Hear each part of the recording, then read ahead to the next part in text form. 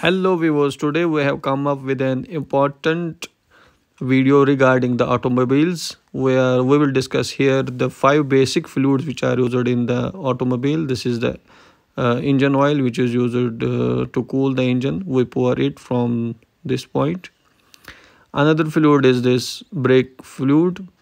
This is the cap where from we pour it. This is one of the important braking fluids which is used for braking system. This is the another point where from we pour the coolant of the engine. Okay, this is also the point we found from where we can check its minimum and maximum level.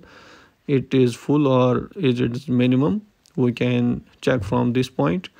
Okay, important fluid which is used in the automobile is this windscreen washing fluid. It is poured from here. This is a container and this is the mouth of the container from where we pour it. It is used when the windscreen gets dirty. And the fifth one is gear oil.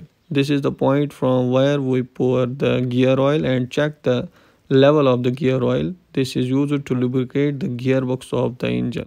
These were the basic and important 5 fluids which are used in an automobile. For more interesting videos regarding automobiles, engines and more, you can subscribe the channel Ask Technical Guru. Thanks once again.